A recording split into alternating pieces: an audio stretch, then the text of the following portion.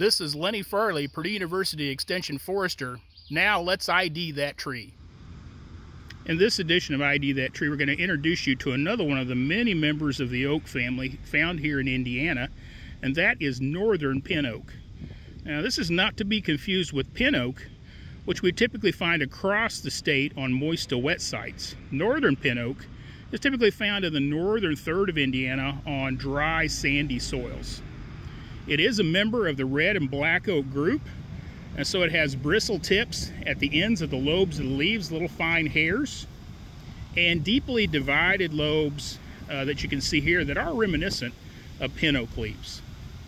The twigs have a tendency to become a medium to dark gray and very dark and sharply pointed buds.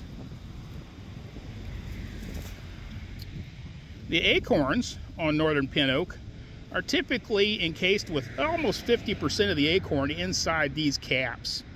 And so the caps, as you can see, relatively deep with pretty tightly pressed scales. Pin oak has a much more shallow cap, smaller acorns. Northern red oak also a much shallower cap typically and larger acorns. The bark on northern pin oak is typically a medium to dark gray with these light gray patches or plates up and down on the bark. So a tree that we commonly find on dry, sandy soils in the northern third of Indiana, and it can be confusing sometimes to identify between pin oak, black oak, scarlet oak, and some of the others. So getting an acorn in hand, looking closely at the leaves and buds can help us with ID.